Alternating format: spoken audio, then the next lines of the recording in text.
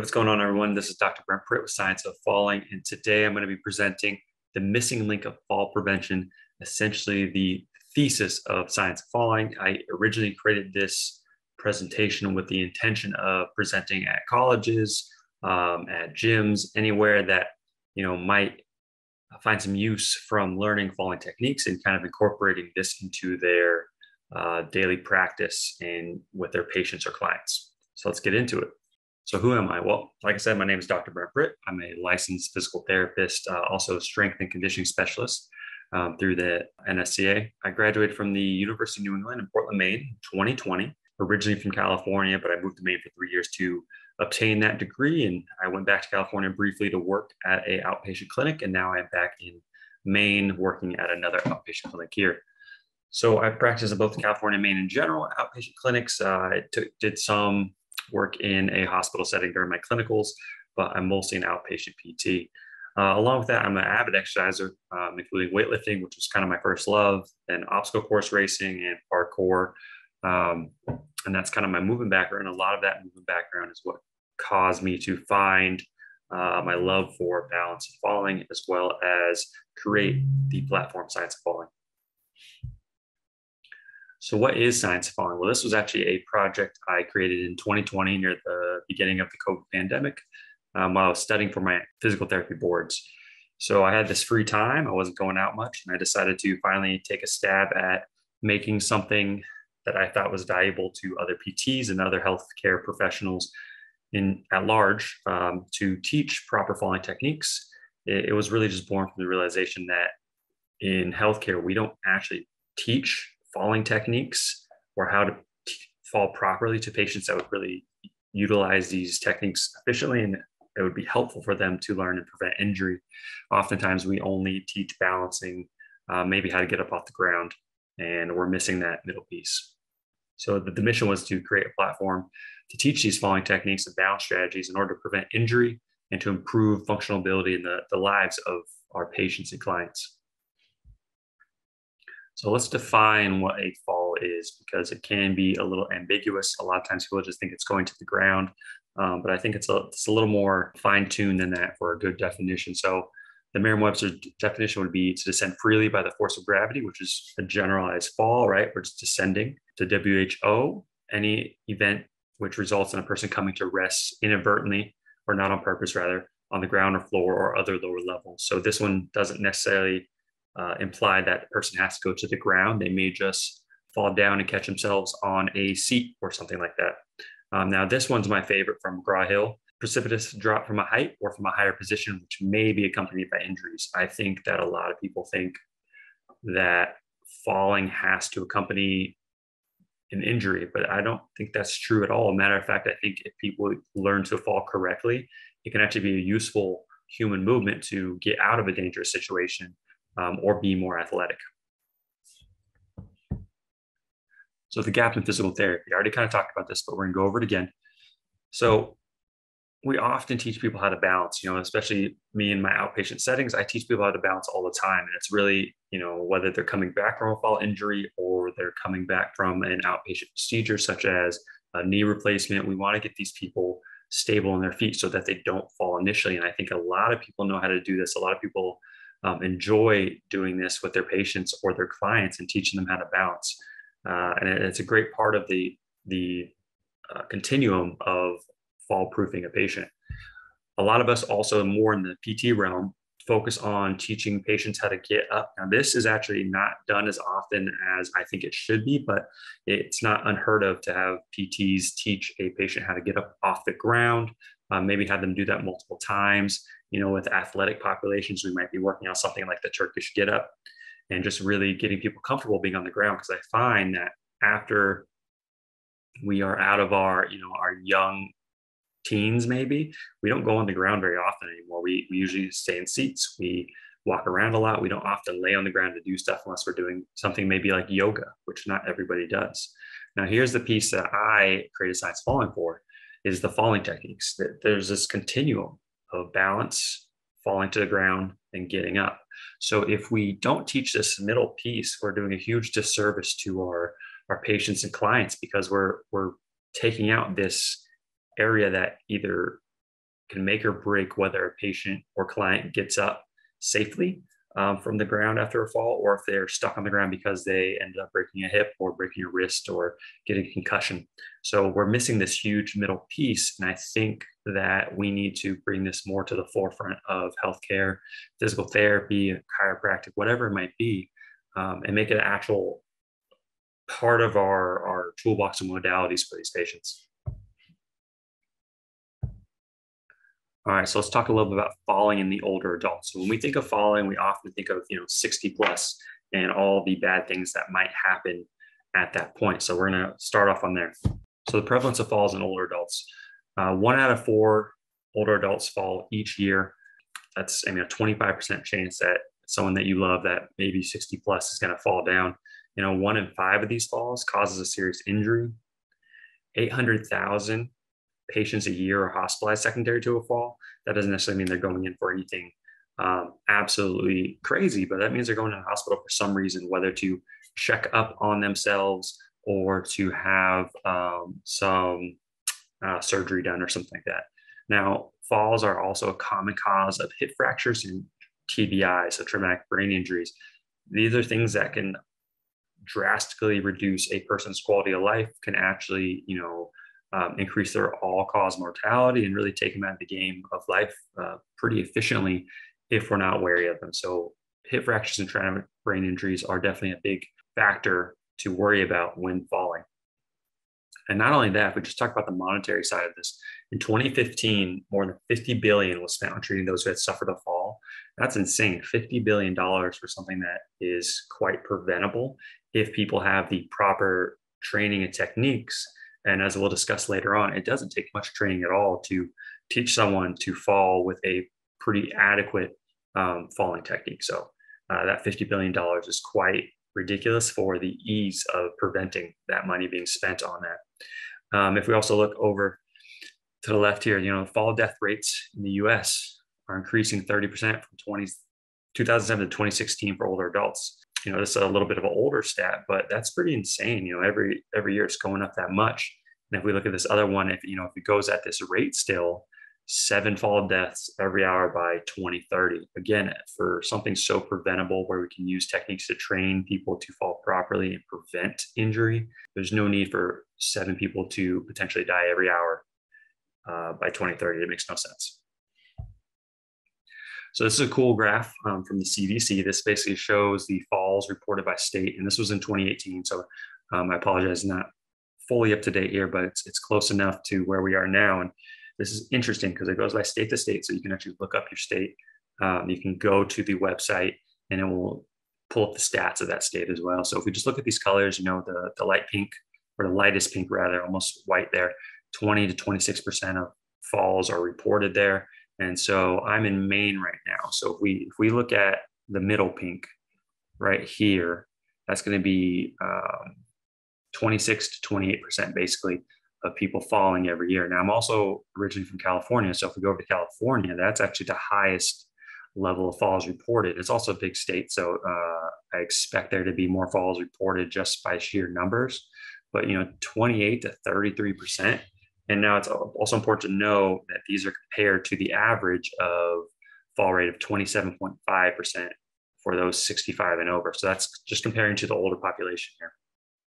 But that's still quite high, that almost a third of the population in California, a little over a fourth of the population in Maine are having these falls. And now that's not even talking about if an injury was involved or if death was involved, but it's still talking about the fall rate. And so obviously we have an issue with people falling. There's a balance aspect we need to address, but we need to address the falling aspect. If this many people are falling, we got to teach them how to fall. So let's go to the next slide, because this is actually playing off this one a little bit more. So fall deaths by state. So, and this is again 2018. So if we again look at these numbers with the key over here, talking about Maine had a lower fall rate than California in the last slide, but this is also one of the highest death rates per fall, 88 to 105 per 100,000 falls, which is crazy. Now, Maine is also one of the older states in the country. It also has snow and ice, So how much of that affects this number, I don't really know, but it's still interesting that there is that high of a rate of deaths, again, for something that is quite preventable. Now, again, interesting enough, California, which had the highest reporting of falls, has the lowest death rate of falls. Now, that might be because there isn't the snow and ice element. You're not slipping without any control. California tends to be one of the healthier states in terms of activity levels in older adults, so that might play into it as well with more strength and everything. But still, 28 to 53 deaths per 100,000 for something that's preventable is still quite outrageous. I would like to see this maybe 10 or 20. So it's definitely something to look at. And again, if you look at the bottom of the slide, this is referencing 64 deaths per 100,000 adults as the average. So why should older adults learn to fall? We're just adding on to what I just talked about. Well, we can reduce the injury risk and increase confidence after learning falling techniques. And there have been some studies, which I have not referenced in here, but that show patients with higher fears of falling tend to fall more. So if we reduce that fear, we can reduce their likelihood of falling in the first place at all, but also emboldening them with confidence that if they do fall down, they can protect themselves with a proper technique. Not only that, we talked about earlier how most people don't go to the ground. So just teaching falling techniques inherently, because of the physicality of it, they're going to be getting on the ground. They're going to be moving around on the ground, and they will get comfortable on the ground, which is something I believe should be considered as a natural human movement and a natural position for us to be in. Now, this is pretty cool. We train other aspects from being on the ground. If we're on the ground, we have these older adults putting weight bearing through their upper body, so their muscles and their bones are also going to be getting stronger. So it has so many benefits beyond just preventing injury. So is fall training useful for only the older adult? Absolutely not. It's good for everybody. So who is it good for? Well, it's everyone. So adults, both young and old, children and athletes, everybody's going to benefit from learning these proper falling techniques. So why should children learn falling techniques? If they're kids, they're pretty low to the ground. You expect they wouldn't be injured that often from falls. You'd actually be kind of wrong on that, though. 66% of fatal falls among children occur from a height. Now, because of their lower stature, what may not seem like a big height to us is actually going to be a much bigger height to them. So teaching these kids to have some sort of semblance of basic falling technique and an idea how that looks could protect them from this height. 8% were the result of falls on the same level. So pretty low, but again, they have short stature, so that's expected. Among children under 15 years old, non-fatal falls are the 13th leading cause of disability-adjusted life years lost. So basically, when a child falls, they get injured, maybe they're paralyzed or something, where they essentially have that relatively quote-unquote normal life, and now they're disabled and they don't have the same movement capacity that they did before that fall. So learning the fall techniques can prevent this. Also ranking as 12th leading cause of death among 5 to 9-year-olds and also 15 to 19-year-olds. Shouldn't even be on the list of the ranks for deaths among children. Falls should be something that a young, healthy kid is able to come out of easily. Obviously, if you're falling from a 20-foot height, that's a little bit different. But from basic falls from 6 feet or below, it doesn't make much sense that that's even a factor in death among kids. And in 2004, there's nothing more recent that I found, but in 2004, 46,000 children died from falls worldwide. Senseless death that, if we in healthcare or, even personal training or schools taught kids how to fall, we can prevent so many of those deaths without even really trying or making these kids feel like they're trying to prevent a fall. This is really cool. So falling is a normal part of child's development, especially in the early years. These kids fall dozens, if not, more times per hour, just trying to learn to walk. As they get better, they don't fall as much, but we can utilize that area of frequent falling to kind of train proper falling techniques. As these kids learn to walk and they learn to, use their muscles correctly, we can just add in a little bit of that fall training and get these kids on the right track way early on and just make it a part of their life without even thinking about it. Also, because they are lower to the ground, just like that last stat of 8% of injuries from children on that low ground, they don't get hurt as much.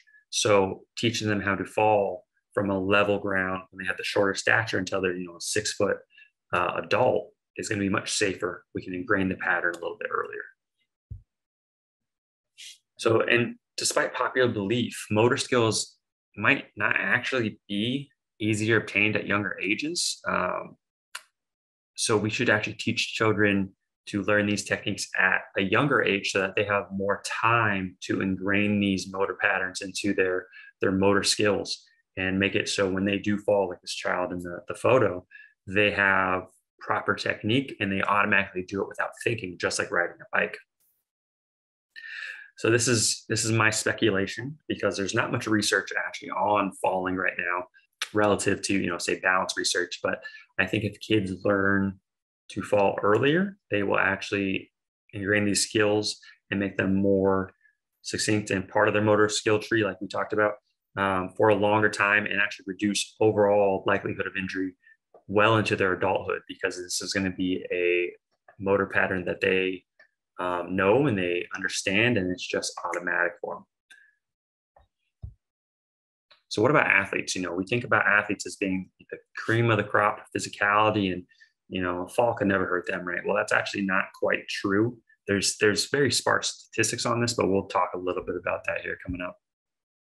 So generalized research is sparse, but more attention is given to the type of injury. So, the number of ACL injuries in basketball rather than how the actual ACL injuries occurred. 27.9% of sports and recreation-related injury episodes resulted from falls during the year of 2011 to 2014. Again, this is probably the more recent that I could find, just because the research on this is fairly sparse. Falls lead to nearly half of all the TBIs related hospitalizations in the US. Sport-related TBIs are about 4.5% of sports injuries, so a lower percentage of sports injuries as a whole. But just falling in general is such a big factor of traumatic brain injury that we need to address that, whether it's an athlete or anybody else. Sports and recreation activities contribute to about 21% of all TBIs among American children and the adolescents. So, if these kids are playing football and they get hit pretty hard and they go hit the ground, their head recoils, that's a TBI related to a falling type incident, which may have been at least minimized through proper falling techniques. Acute upper extremity fractures in sports are also associated with falls to a high degree, although the percentage is obviously going to vary by sport because of the different demands on the body. So finger fractures in snowboarding, running, and skiing are mainly caused by falls. As this gentleman in the picture shows, he's taken a pretty aggressive fall, and if he uses proper falling techniques, he can get out of it safely.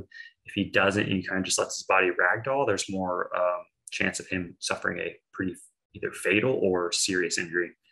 Distal radial fractures tend to be associated with sports in which falling is common. So again, what we would call foosh injuries in the healthcare world, falling on an outstretched hand, can be prevented with proper falling techniques. Fractures are 25% of all horse riding injuries, and the majority of these are due to a fall, so getting kicked off the horse. Not a very common sport for people, but it's still interesting to see that falls are so prevalent in a sport like horseback riding, which may not be obvious to a lot of people. So not only that, but fall training can actually be useful for improved performance. A lot of people focus on fall training for prevention of injury, but how about we just look at it as an actual performance enhancer? So in some sports, fall training is already included. So martial arts is a big one. Parkour is huge. Volleyball, which most people don't think as of learning fall training, actually has some things like laying out and going for a pancake is a type of fall training. Some sports lead to passive learning of fall techniques, and it's trial and error, and it's kind of a self-limiting thing. So if someone can't fall properly, they're going to get hurt easier and they're going to fall out of the sport faster. So football, baseball, skateboarding, skiing, snowboarding, these are all things where we don't train falling, but inherently, if you don't fall well, you're not going to progress in the sport because you're getting injured and you're not going to want to do it anymore or be unable to do it anymore. So, how can it actually be used to improve performance? Well, we can reduce time on the ground. We can allow riskier plays to be executed, like a baseball player diving over the catcher, going for home base. And we can open up movement options to move around opposing players. Again, just like this player diving over the catcher. If a person does not know how to fall, they could do that, and that might be a very risky play and lead to one of those Fuchs injuries. But if they know how to fall, they can do a dive roll pretty simply over that catcher, make the play, make the point, end up on all the highlight reels, and essentially just be an awesome player that has that movement option. So is fall training an effective modality for reducing injury? The research is saying yes. And although it's relatively sparse, the research that is out there right now is definitely for fall training. So if we look to the right, this is me actually in my early 20s practicing some fall training at a parkour gym I went to in California, the Flying Frog Academy. And, as you can see me there, I'm actually doing what's called a shoulder roll. So just practicing is fairly easy. It's actually relatively fun. But let's look at the research of fall training. So hip impact can be reduced by around 16% with sideways falling after only 30 minutes of training. Now, sideways falls are actually fairly high contributor to hip fractures in elderly. So, if we train these elderly for 30 minutes, we reduce the impact by 16%. That's quite dramatic, and that can actually save someone's hip, save them from a hip replacement, and eventually, or hopefully, save them from disability in the long run. For someone who's more skilled in the art of falling, such as a martial artist, these techniques can reduce hip impact by at least 25%. So check those numbers out. If we're talking about 16% after 30 minutes versus 25% for a skilled fall, that 30 minutes is almost getting you up to an expert level. So it's quite extraordinary how quickly we can learn these techniques to be effective with them. So controlled backwards and forward falls can reduce injury forces to the ACL after landing on the ground compared to a soft landing technique where we bend the knees and we kind of squat into it. So if you're a basketball player and you're going up for a jump shot and then someone pushes you and you come down in an awkward position, I would rather have that player kind of fall down, roll out with a proper falling technique, and then get it back on their feet quickly and try to stabilize on their feet and have more of a chance of tearing that ACL. Because yes, they might get up a little bit quicker if they land correctly, but if they injure the ACL, they're going to be out for the rest of the season, most likely. So if we can teach these players to know when a awkward fall is going to occur, how to fall down properly and get back up quickly, we can reduce the number of ACL tears and other types of injuries quite dramatically just from having that as a movement option. Now, this next one's from a meta-analysis with a bunch of different studies in it, but the general consensus was that intentional stepping reactions, squatting, elbow flexion during a forward fall, forward rotation, martial arts rolls, and bodily relaxation all can reduce injury forces during a fall. Now, I did not put in here, but I want to mention that the martial arts technique of slapping the arm out was actually found not to have any effect. And in my opinion, because you're actually adding force to the fall, I would assume that on concrete in the real world, that's not a matted environment like most martial arts studios, that you might actually injure your elbow, arm, or hand because you're adding force to your fall with no real reason for it.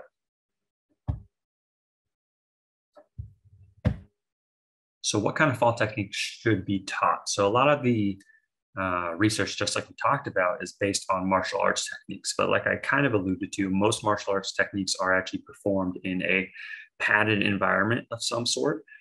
The real world's not like that. The real world's all concrete, hardwood floors. Sometimes you have grass, carpet, or sand around you, but 90% of the time, especially if you live in a big city, you're going to be falling on concrete, and that concrete is not forgiving by any means. So what I want to kind of bring with science falling is the real world falling techniques. Just like I said, martial arts techniques aren't designed for the real world. They're not designed for the concrete jungle we live in. Patients should be taught techniques that transfer the unique challenges of the concrete world into their falling techniques, and they meld those two and are ready for the hardest types of falls so that when they land on something soft, they're even more safe. There is a gentleman called Amos Rendau. He created something called parkour ukemi, where he essentially took basic martial arts principles of falling and morphed it into the parkour world, where he utilized those basic techniques on the concrete world and adapted them to make them safer and more efficient for everybody. So what are kind of the highlights of parkour ukemi? It's designed for the modern world. Techniques allow reduction of injury in almost any situation, and there is a falling continuum that this gentleman made. The techniques include, but are not limited to, safety roll or shoulder roll, which is seen in this photo on the slide, side rolls, back rolls, half rolls forward and backward, break fall variations, which are very common in martial arts settings, drop landings such as the soft landing from a jump, and then quadruped variations such as things like the ukemi gallop or crawling on all fours, galloping, stuff like that. So some key underlying principles of safe falling techniques: protect the head. We don't want to, the head is our lifeline. So if we hurt the head and we get a major TBI, our life changes forever. So we want to protect the head as much as possible, preferably not let it hit anything during a fall. We want to absorb force over the longest period possible. This can affect the force absorbed per second. So it's kind of like throwing, if you have a cube and you throw it on the ground, it's going to hit pretty hard. If you throw a ball on the ground, it's going to roll and absorb that force until it slowly stops. So less force is absorbed by the actual object or the person during this. We want to use meaty parts of the body as contact points because that's going to add some extra padding to us. We want to use the palms, we want to use the butt or the glutes, and we want to use the back musculature. So instead of doing a gymnastics forward roll where we're rolling over the spine, we want to actually use a diagonal cross section from shoulder to hip where we go over a lot of that back musculature, saving the bony areas and saving the joints.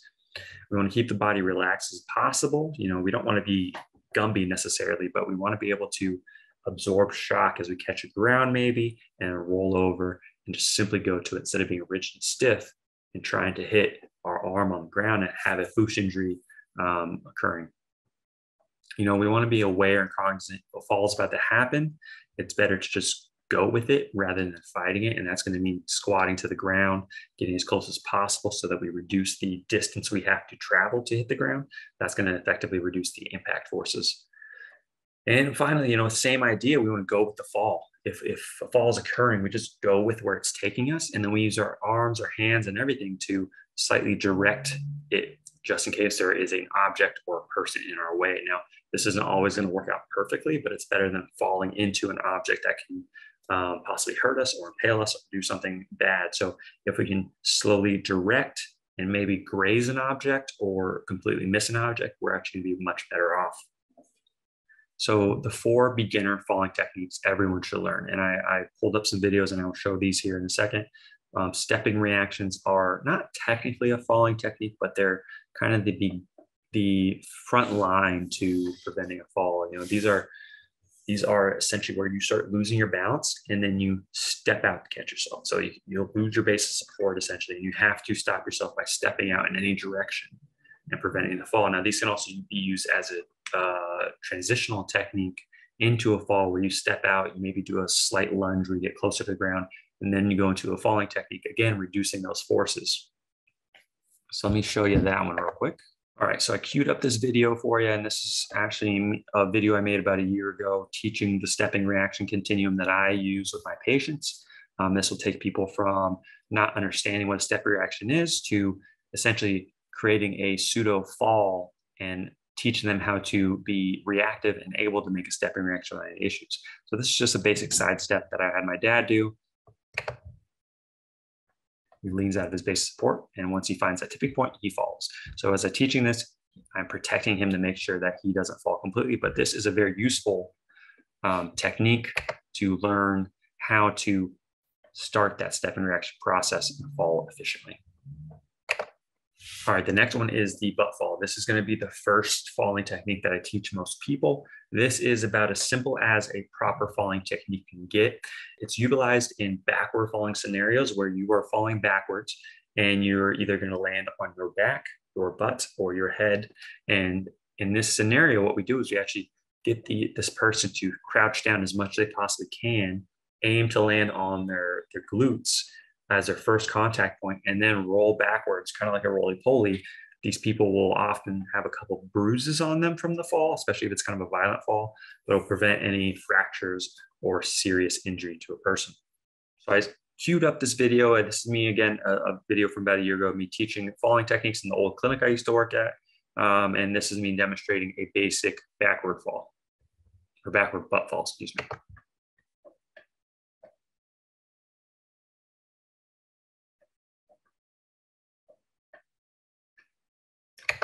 So that was about it. That was very simple, just crouching down, falling on the butt, rolling out like a roller pulley, and coming back up to either your butt or your feet, depending how much momentum you have. It's very simple, and it's the first technique I'm going to teach any person over 65.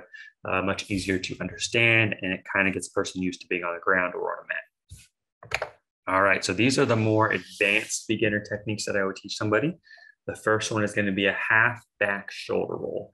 Now, I like this one because as one of my good buddies, Christian Fairfax, says, he's a parkour coach, but he says this is kind of teaches the basics for a lot of the more advanced techniques. So this one, although basic, is also a base for everything else.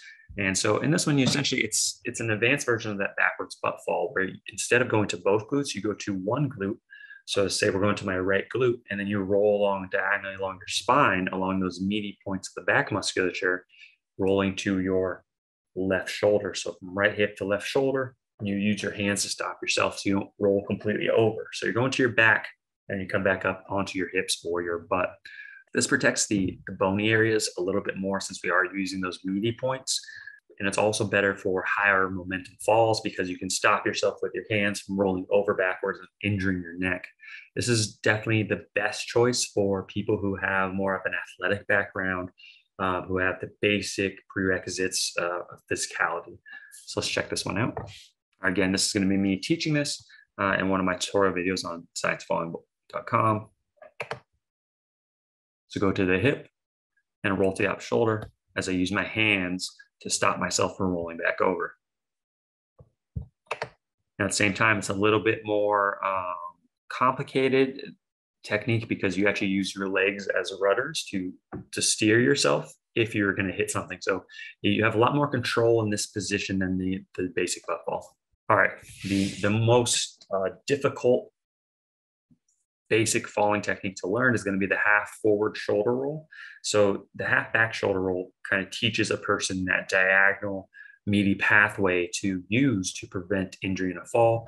The half forward shoulder roll has you actually going over forward your head, just like a somersault, but in that diagonal fashion. So this is going to be definitely better for any fall within your kind of frontal plane, or in the plane in front of you rather. And this is just that exact opposite of that last fall. It's always going to be safer to use this technique than simply catching on your hands and coming to your chest, or just falling with a block arm and fooshing essentially. It requires much less upper body strength than the typical forward fall, which is again catching yourself in a push-up position. So let's check this one out. All right, so now this one is essentially absorbing force over a longer period of time rather than just stopping yourself forward. So this is me demonstrating this again. So going over the back to that right shoulder to the left hip, using my hand at the bottom right there to stop myself, and using my feet to stop myself as well. So fairly complicated versus the original butt fall, or simply just falling out with the arms outstretched, but you're not gonna get injured nearly as often with this, if ever, because it is such an efficient absorption technique for the force from falling. All right, so this is kind of a fun part of this presentation. We want to analyze some falls. So I'm a big proponent of analyzing falls so that you can determine how to get out of different falling scenarios. Now, this is more of I would say, academic exercise, but it's also kind of fun just for the layperson to see, oh, I wonder how that person fall. What could they have done better? And this is also a little bit more fun than just looking at slides. So we're going to look at 5 different falling videos that I've taken out and I've put on my social media for Science of Falling. We're going to basically talk about them briefly, what happens in the falling scenario, how this person may have prevented it, or maybe why they fell that way in the first place, and maybe it was an efficient fall overall. All right, so here's the first one. This is a gymnast on the uneven bars. I am not a gymnastics specialist or even knowledgeable at all about gymnastics, so I've seen this variation of this fall often, and I'm from the gymnasts I've talked to, sometimes it's the best way to get out of this situation that I'm going to show you without getting completely injured, especially with the padded environment. Let's watch it. There you go. So she's doing a skill, but misses the grab on the bar, lays herself out flat and hits the ground with her stomach in that padded environment. That's great because what she's actually trying to do, it seems like, is reduce the potential injury from trying to land on her feet, because landing on her feet is going to have a lot more force through her body and those the knee and ankle joints, possibly leading to some sort of ligamentous injury. But by laying her body out, she's actually absorbing the force throughout her entire body on this mat environment. So quite an interesting type of fall, something you'll see often if you watch a lot of gymnastics videos of people missing their skills. So it was interesting. All right, the next one, this older gentleman right here, watch his feet.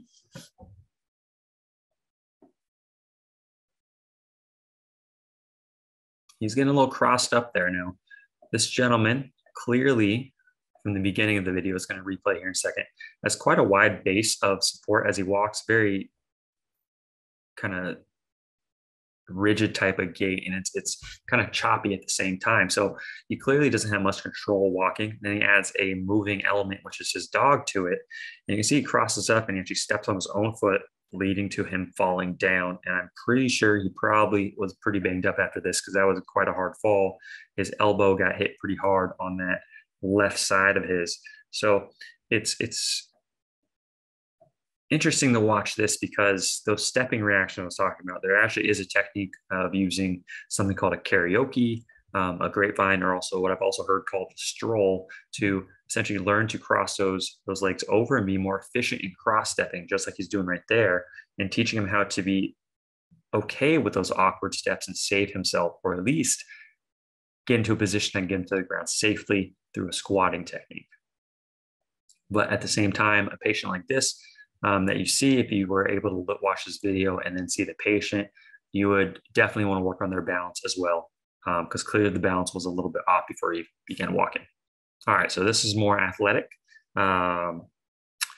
This is Tracy Porter of the Jets, I believe, versus Marshawn Lynch. So Marshawn Lynch is actually going to take Tracy Porter, this guy, down, but just watch what he does.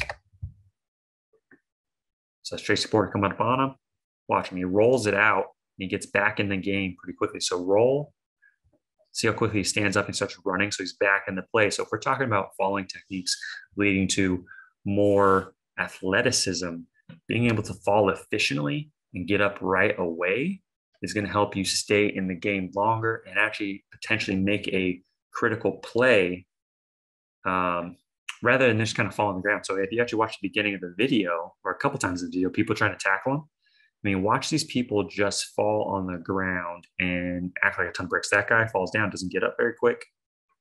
Tracy Porter gets up fairly quickly. But if we watch the rest of this play, there's actually another guy down here. That guy just out of the play instantly. So if these people know how to dive, tackle, and roll out, get back in the play, they might have a second chance to stop a run from happening. All right, so this one's funny. This is my nephew. I was at my brother's house, and I told my nephew, show me a fall. And so this is what he did. Runs up. He actually goes to his hip. So he naturally knows how to fall properly, even though he's short stature, and he doesn't have to do that. If you watch him, he goes to his left hip, falls to shoulder, and rolls out, and essentially saves himself a little bit of shock. But, he was just messing around. So for him to do it that well, and if you watch any of my falling tutorials, I teach a similar technique to that. It's quite impressive that he's already doing it without ever learning how to. So these abilities to fall are innately within us. We just have to kind of let them flourish and grow and be trained properly. All right, last one here. This one is more of a real world situation. This is a person of average age, I'm assuming 30s probably, from what I could see from her, and stairs and some heels. This is not a fun video, but it definitely drives a point home. And the point it drives home is that fall is going to happen to anyone, anytime, even if you feel like you were healthy and able. So there was a couple mistakes in this. She was carrying a lot of packages that probably could have been done in 2 trips, but how many of us are actually going to take the time to do that? A lot of us take 17 bags and try to get into the house as quickly as possible from going grocery store. It's just we want to be efficient. But the thing she also was doing was she wasn't taking her time on these stairs. She didn't efficiently, spot her next step.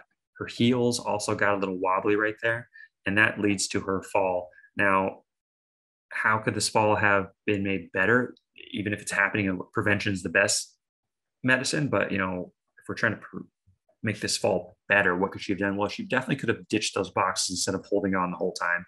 If we teach proper falling techniques, we teach that safety is going to be the number one priority, not what you're holding. So she should have dumped those, and then she could have probably squatted down a little bit and get closer to the ground as she was going down, and reach her hands out and end up in more of a probably like a barrel roll to her side, so she rolls down the stairs efficiently instead of just hitting every single stair very hard.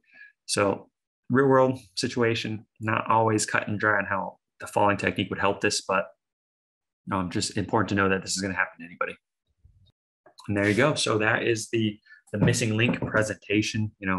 I originally created this for colleges, especially PT programs, and had the intention of creating a lab component after it to teach these basic falling techniques, the four that we talked about.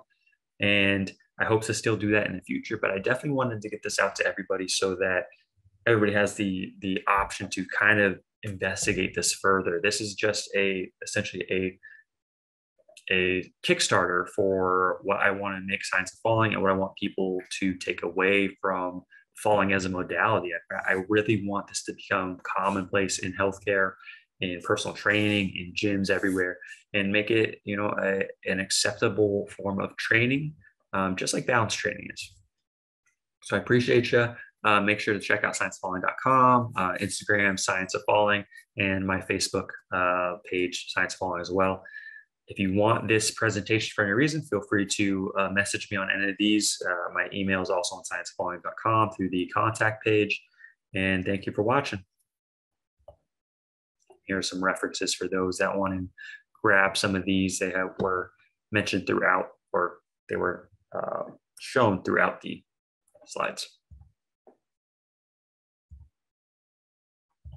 Thank you. Happy falling.